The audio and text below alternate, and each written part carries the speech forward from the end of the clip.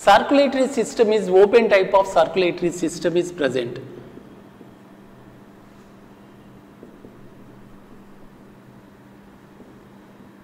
System is open type. Is in chordata usually closed blood vascular system is present, but here open type of blood vascular system is present. This is also difference between the chordata and non-chordata, and heart is present on the dorsal side.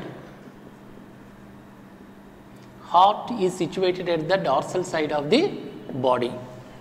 And respiration.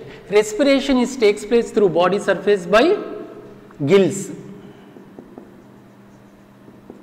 Respiration takes place by gills. Here you can see in the trunk region gill slits, inside that gills are present. The exchange of gases takes place here. And development is indirect development. Development is indirect. The presence of larval form. The larva is known as the Tornaria larva.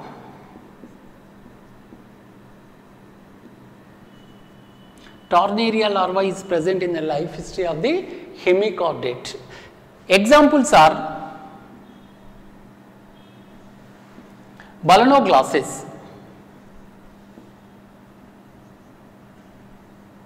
This is commonly known as acorn worm. This is the diagram of the balanoglosses. And another example is the sacoglosses. Yes, these are the two examples that comes under hemichordata. Once again we have to recollect some important characters. Hemichordata means half chordates. They are found in the marine water. Body is divided into proboscis, collar and trunk region. They resembles to worm,